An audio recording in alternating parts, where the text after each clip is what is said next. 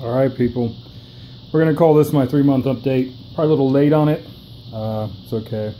Had some family things going on that took precedence. So, but I haven't forgot. I've been meaning to do this for a minute and just kind of update everybody on what I got going on here and how the tank has turned out. So far, I'm happy. I enjoy my Paludarium. I like looking at it and sitting here and just kind of checking it out. It's very relaxing. I don't have anything big in here as far as fauna goes. Kind of doing it for the flora, to be honest with you. But so here it is. This is the water section. Got little these little rainbow fish in there. I forget what they're called. They were like 50 cents or something at the pet store. I do have a little snail in there that helps me clean up things. I need to get a couple more.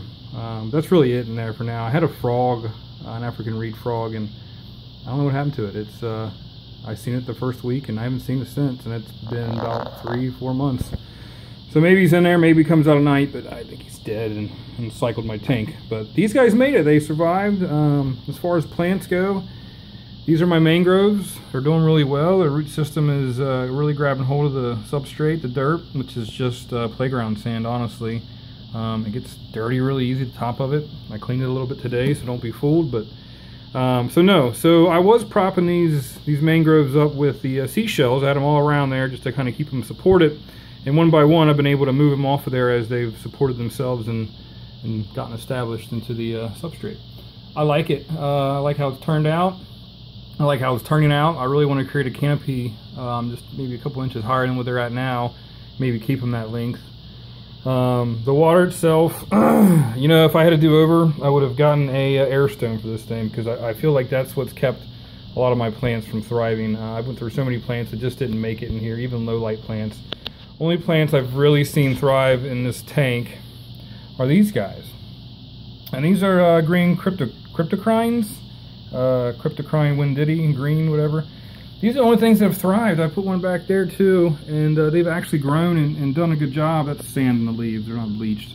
It's where I was topping off the water. But they have done really well, so I think I'm honestly gonna fill the whole back side of that up with that. That's another little plant over there that didn't make it. So yeah, I maybe eventually get in here and do some surgery and add a air stone and fill the rest of these bare spots with that cryptogyne, whatever, however you say it. I'm horrible at pronouncing stuff like that. Anubias petite, I don't think it's gonna make it. It's been there for a few months. It's grown a little bit. Don't look too bad. Some of the leaves are getting a little dark though. I don't think it's enough light, man. I don't think there's enough light in here. So there's a blue boose.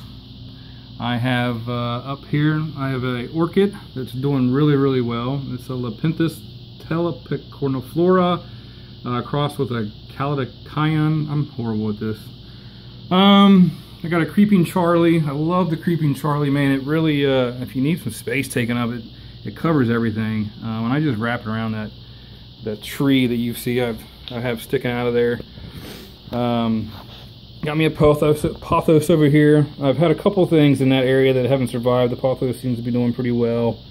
Angel's tears, baby's tears, whatever you want to call them. Man, those things take off and they just take over, which I put it in a good spot. I don't like that corner, and it's really taken over that. Just be careful when you trim it.